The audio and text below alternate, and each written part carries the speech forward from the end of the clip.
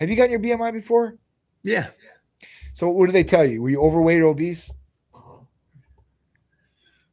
1 second. Yeah. 1 second. You're gonna actually freak out on this one.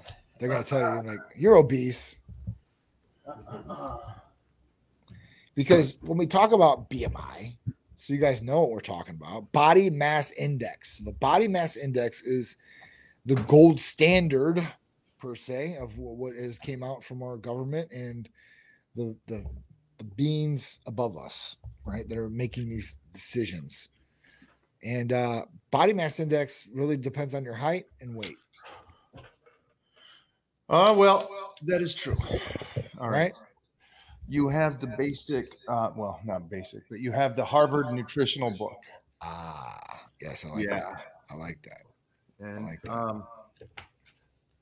In the Harvard book, and this has been since 2001, Yeah. you have Mike O'Hearn. Oh my God, they have you in there?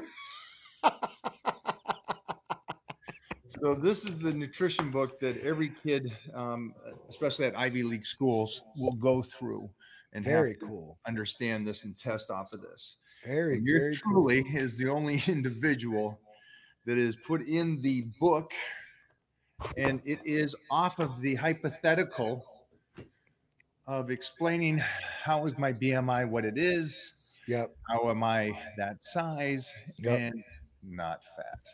Yep. So it was I think a crazy cool thing that I'm in the all college books talking about the phenomenon of Yeah.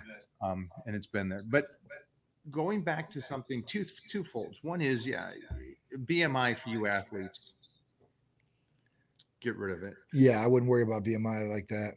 Right. But the second thing is I've seen it a lot on social media now. The discussion that you're talking about, what America will allow in foods.